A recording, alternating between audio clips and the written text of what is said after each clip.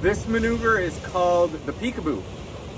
And what we're doing is we're specifically working with unilateral fascia. Fascia is not bilateral. You'll see people who have a high shoulder, you'll see people who have a bigger arm or a bigger leg. Fascia twists, fascia rotates, fascia spirals. So what we're gonna do is we're gonna take our right hand and you're gonna put it on the left trap, left side of your neck.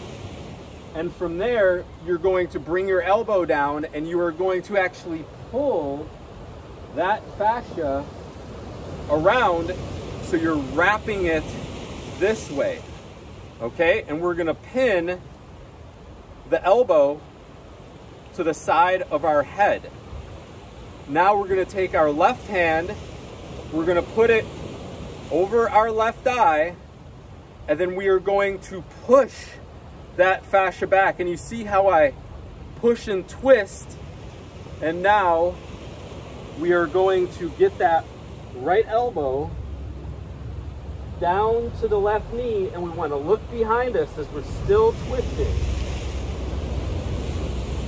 Breathe 6 times, in through the mouth, out through the mouth.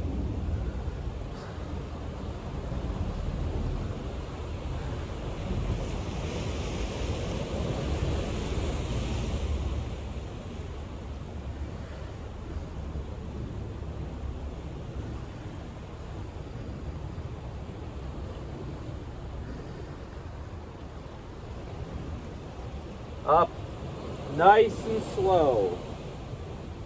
Nice and slow.